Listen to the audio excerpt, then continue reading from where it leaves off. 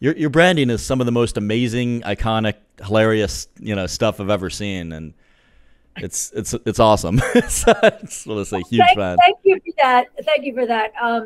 When a number of industry colleagues, it says, Suzanne, you interview for all of the publications in the industry.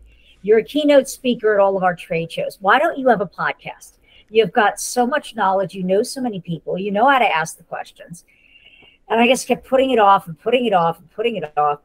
And then finally I met someone that introduced me to this little podcast agency in the Philippines that said, well, we can take care of that for you for a really reasonable price.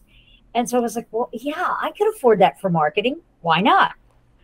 So I started thinking about a name and came up with the Infrastructure Talks, or, other things really related, like Trenchless Talks or things like that. And one of my friends years ago had kind of just affectionately nicknamed me in front of a bunch of people at a trade show. Well, yeah, because she's the DooDoo.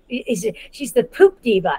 And I kind of went, ew. And he says, okay, I think we could say that nicely. The DooDoo diva. And I was like, okay, I'll own that. Triple alliteration. I love it. And it just kind of stayed.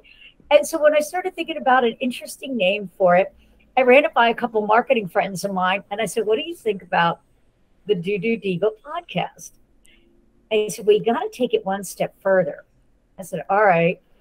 And one of the favorite expressions in our industry, and it all came about, I was on a video shoot with one of my techs, and we were with a client, and he had never been on a live site near a live sewer before.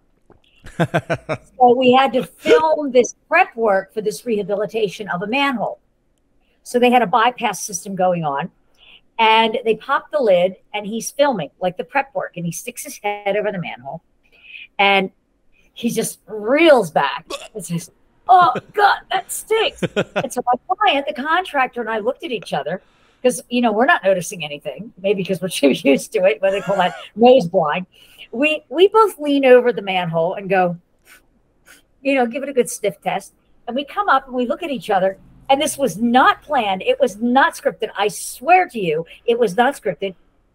On cue, in sync, we said, smells like money to me.